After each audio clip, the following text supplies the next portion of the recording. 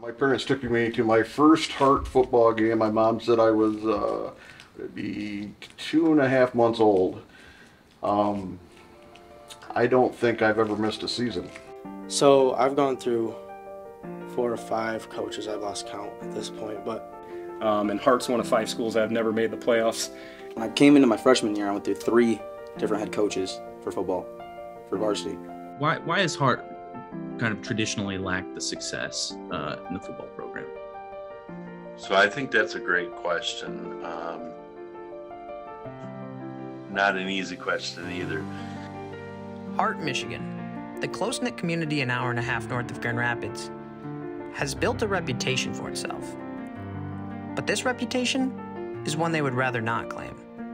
The Pirates are one of 5 teams to never qualify for the Michigan High School Football State Playoffs. And their story is far from simple.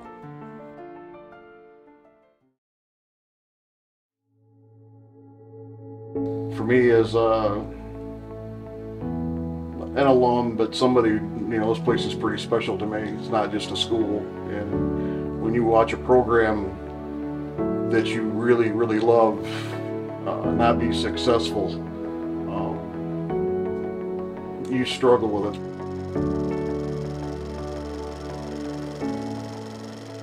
With constant turnover in school administration and the athletic department, it was hard for Hart to find a coach who would stick it out for the long run. Their team has struggled since its origin because of this, having a historic winning percentage under .400, and more than 7 coaches just since the turn of the century. They have even failed to field a team some years.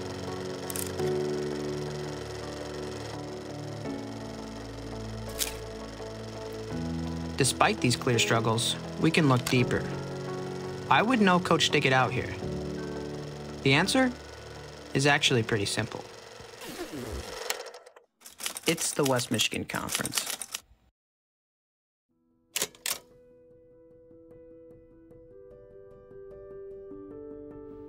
Since the founding of the West Michigan Conference in 1932, it has dominated. Unfortunately, it has been at the expense of the Pirates. Conference members like Ravenna, Montague, and Oak Ridge have 10 combined state titles in their trophy cases. The likes of Hall of Fame coaches like Dusty Fairfield, Jack Sugars, and Pat Collins have given these schools a leg up in creating dominant programs. As these programs held steady, the Pirates continued in the opposite direction. Coaches hesitated to take the Hart job because competition was so fierce, and they were quick to leave when their fears were validated. But this all changed in 2013 when Mark Platt came to town. He urged the community to stop pointing fingers. No more excuses. The new superintendent certainly didn't hide how he felt. I'm going to be straight up. I believe Hart can win. But Hart cannot win and will not win if it continues to do what it always has done. When people say, well, my kid has to work, he can't make the weight room, that's an excuse. The truth of the matter is, kids work in every district.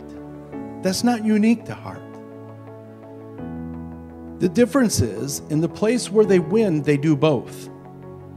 What kind of gave you that belief early on that Hart could win?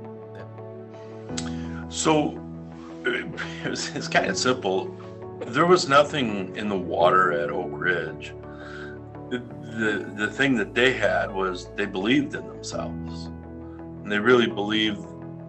There was never a game where they stepped onto the field and thought that they couldn't win. They stepped on the field every game believing they were going to win.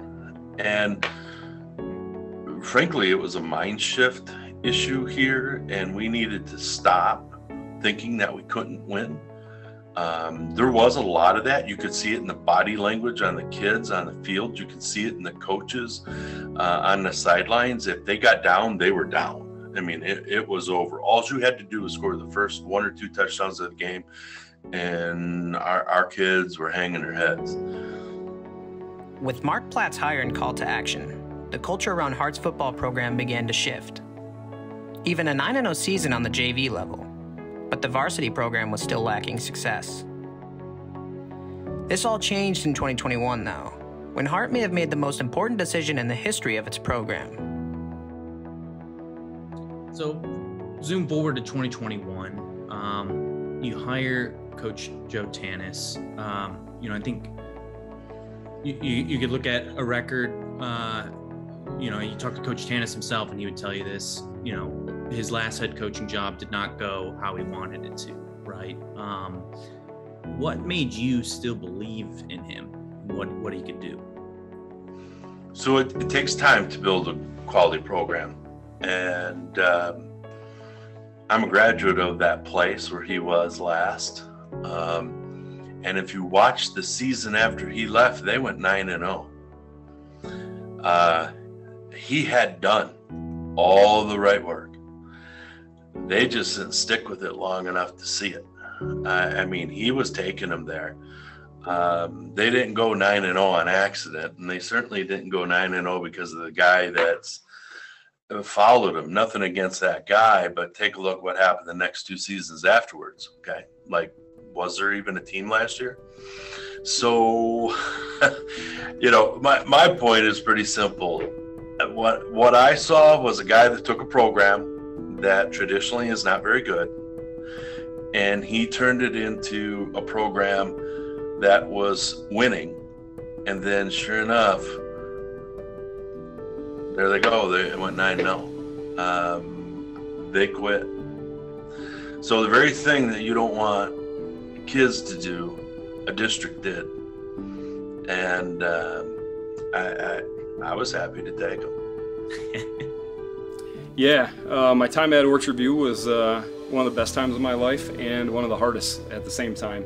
I went there. You want to be a head coach young. I wanted to be a head coach before I was 30 years old. That was kind of one of my goals. Got it at 29. Wanted to kind of check that off so I could say I did it. Then you kind of quickly find out that that doesn't mean anything, saying you made it at that time. So then the work started, and it was a great experience. It was probably the most difficult thing I ever did, the most difficult time of my life, to be honest with you. It challenged me who I was as a man, made me really kind of dig deep. So it was a great community, loved the community. So I have a lot of great memories from it. I built a lot of great relationships with a lot of my players and community members and people in the school. But it was hard work. It was, we were right in Muskegon County, surrounded by a bunch of the best schools. And it was not easy, trying to flip that program. With Platt's confidence in Tanis' ability, and Tanis' lessons learned at Orchard View, Hart football seemed like it might just be the perfect option for both. Living in Muskegon for almost 10 years, I barely knew where Hart was, so I really did not think I was ever going to move up this way, away from the Grand Rapids, Muskegon area. But the Ravenna AD, who is one of my good friends, coached with me at Orchard View, is an Orchard View alum. He ended up telling me you should really look into Hart, and he's like, there's a lot of good people, I think you would really like it. And then I started doing some research and looking at it, and then I just decided that I was going to go for it. With Tanis' hire, he began to build, and the tide started to turn. It was very clear to the community, players, and staff, he was not just any old coach. We've seen it in the past where we've had coaches that just came because they wanted the position. They wanted something to do. He came because he wanted to make it better, and it was pretty obvious to us. Not only as helping with coaches, but also helping in this is the community. Now, since Tanis showed up, I was a little lenient at first. I didn't want to fully commit to it because bad timing in the past. But seeing him work with people, the coaching, working as a team, it really opens up a lot of people from trust. I like it. I feel like I could trust him with anything. He came in the off season and held a bunch of practices. Well, it didn't start off too good like how it is right now. There was about 6 kids committed during the off season, and Coach Tanis turned it around. More of a family aspect to it, for sure. especially like relationships with our coaches. We were a lot tighter with our coaches than we've been in a long time. And it drew a lot of kids out that have never even played football before. Before season even started, they seen what we were doing all summer, and there was, I've never seen that many kids to a preseason practice in my life in Hart. In June, July, asked me if I wanted to help out, and I always remember that call. He says, well, I'd like to see if we'll work out, because you know how it goes in the football world, and you might be a good fit or you might not. Same with me, you know, vice versa. And I said, yup. And anyway, one thing started rolling, and I can remember coming here. I got out of work, came to school here, and I pulled in, and there was like 12 to 15 kids, and I was like, holy smokes, that's insane. We've never had that. Generally, if you had 5, 6, ran half line. You know, that's what we did for years. I had people in the community calling me up going, hey, what do you know about this guy? Is he good for us, or is this another coach that's coming here to collect a paycheck and he's going to be out in a couple years because he's looking for bigger and better things?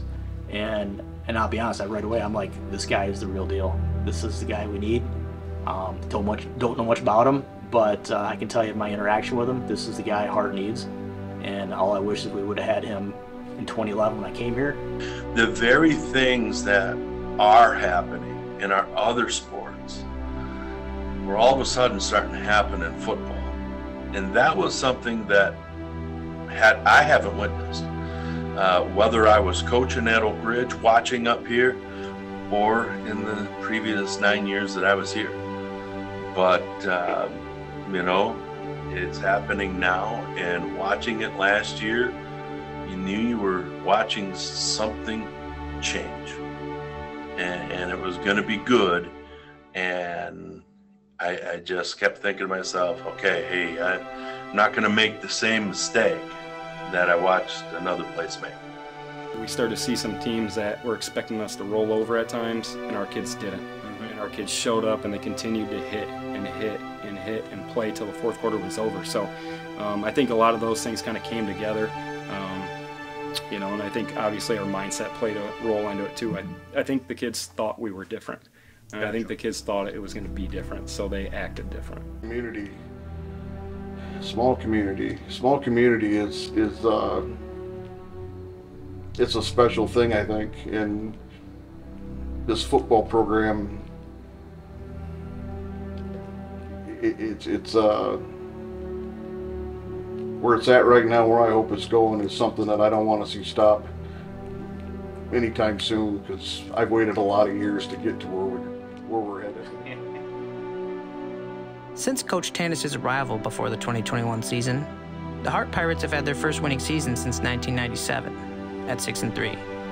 Although they have yet to qualify for the playoffs, the community of Hart knows they've found their guy, and they will continue their climb towards the elusive playoff berth and dominance of the West Michigan Conference.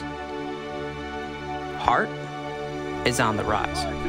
Rolling through those boys in blue, Pirate teams are rolling. Pirate teams are about to win, they're fighting for their fame. Our team is weak, we're gonna win this game. Fight, fight, come on, team, fight. Victory,